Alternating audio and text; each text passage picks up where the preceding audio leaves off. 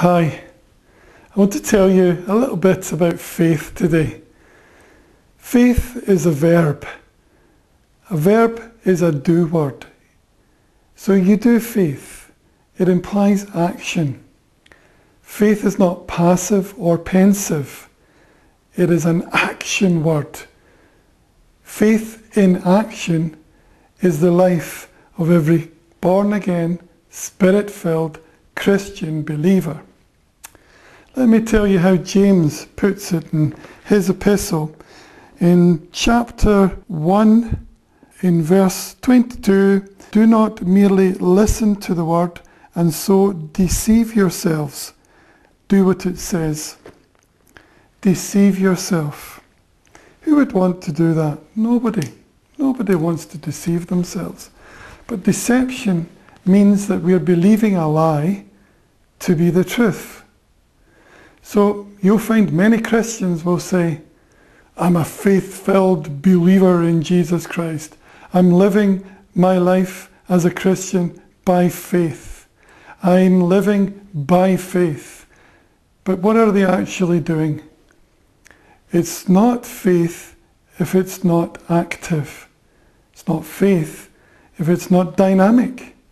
You do faith. You don't think faith. You don't ponder faith. You do faith. So the evidence that a born-again believer in Jesus Christ is living the life of faith is that they are actively outworking their faith in Jesus Christ. Now that might mean going and telling someone about what you believe. It might mean that you actually have to go and pray for someone who's sick.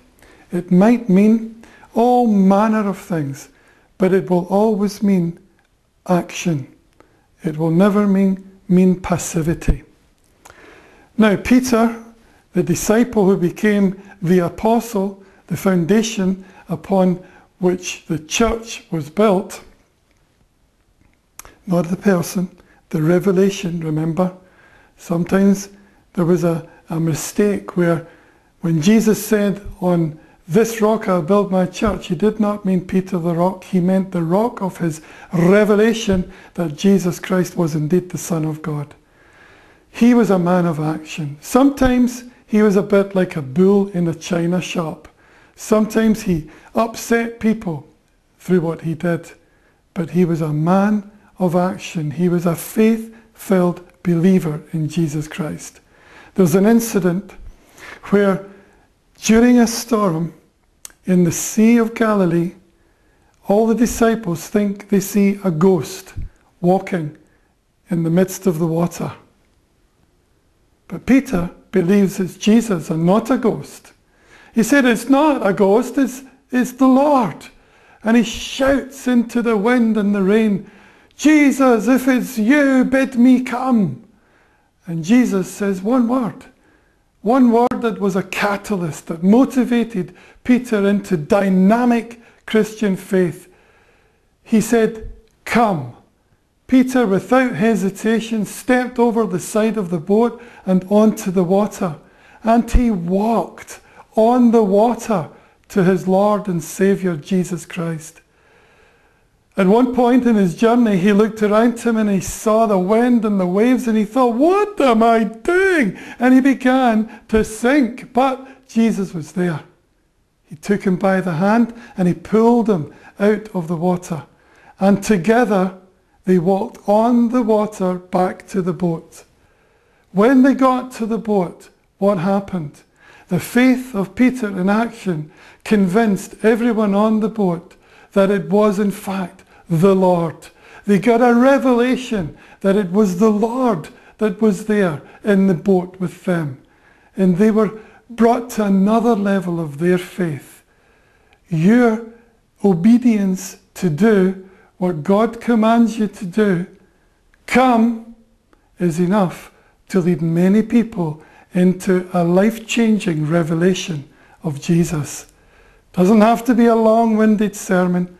One word can be enough. Now sometimes we need to hear just that one word. And we say, we hear God. God spoke to me. I heard God saying. And those that don't live in that dynamic of relationship with Jesus wonder, what on earth are we talking about? How do you hear God? How do you know when he speaks to you? Well, he speaks to you through his word, the Bible, and he speaks to us by his Spirit, the Holy Spirit who lives inside of us. But by any manner of means, whatever it is, when we look out and we see the wind in the trees, or we see the clouds in the sky, by some manner, Jesus captures our attention and he communicates his will to us when we hear him. When we hear him and it only stays inside of us, trapped into the comfort of our own selves, it's not faith. Or we could say, God spoke to me and I could have done anything. I could have moved mountains. That, my friends, is only assumption. It only becomes faith when you do it. When you speak to the mountain and it's removed. When you pray for the sick person and they're made well. When you walk on the water. That's faith. Faith is a verb. You do faith. When God speaks to you by his word, by his Spirit, or by any other means, when it motivates you into action and you do what he says, then you are a faith-filled believer. You're a Christian living the life of faith because you're doing the word of God. Not just hearing, but doing. Have a fantastic adventure with Jesus. Go about doing good, just like Jesus commanded us, just like he showed us. May God bless you as you live the faith-filled Christian life today and every day. Amen.